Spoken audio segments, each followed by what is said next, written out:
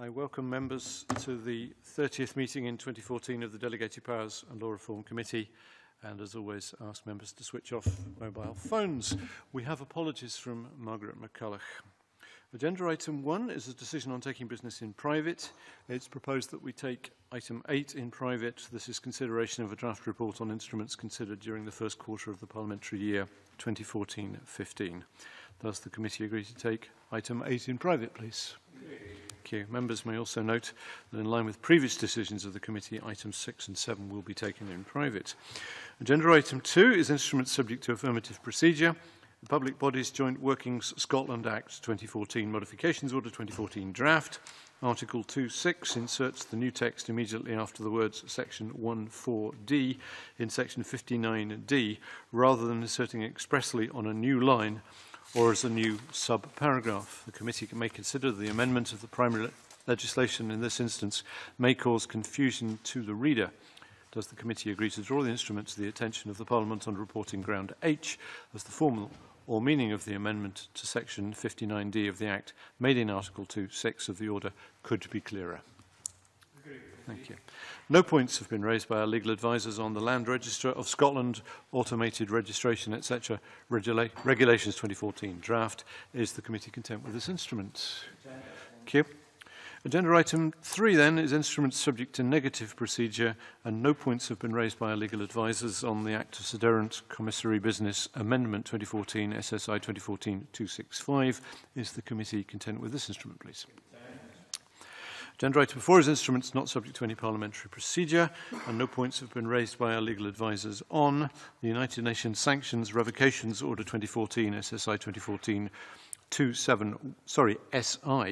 2014-271, nor on the Landfill Tax Scotland Act 2014 Commencement No. 1 Order 2014 SSI 2014-277, nor on the Land and Buildings Transaction Tax Scotland Act 2013 Commencement No. 1 Order 2014 SSI 2014-279. Is the committee content with those instruments, please? Thank you. Agenda item 5, Prisoners' Control of Release Scotland Bill. The purpose of this item is for the committee to consider the delegated powers in the bill at stage 1. The committee is invited to agree the questions it wishes to raise with the Scottish Government on the delegated powers in the bill. It's suggested that these questions are raised in written correspondence. The committee will have an opportunity to consider the responses at a future meeting before a draft report is considered. Section 3.2 provides that Scottish ministers may by order bring Section 1 and Section 2 of the bill into force on an appointed day. Section 3.3 provides that a commencement order may include transitional, transitory and saving provision. The Delegated Powers Memorandum states that an example of how this power may be used would be to disapply the application of the provisions in Section 1 of the bill to any offenders sentenced before the day of commencement.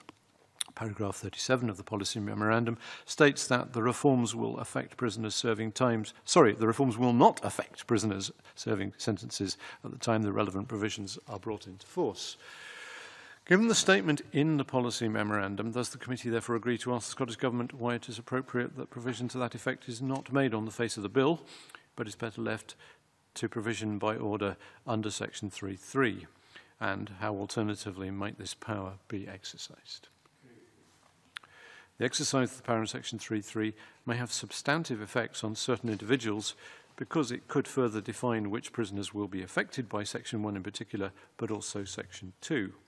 Does the committee agree to ask the Scottish Government to explain why either the negative or affirmative procedures would not be appropriate for the parliamentary scrutiny of this power, or whether the Scottish Government could agree to lodge an amendment at stage 2 of the bill to adjust the procedure?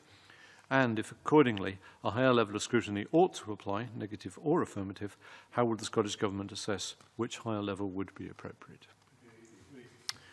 Thank you. That completes item 5, and I move this meeting into private. Thank you.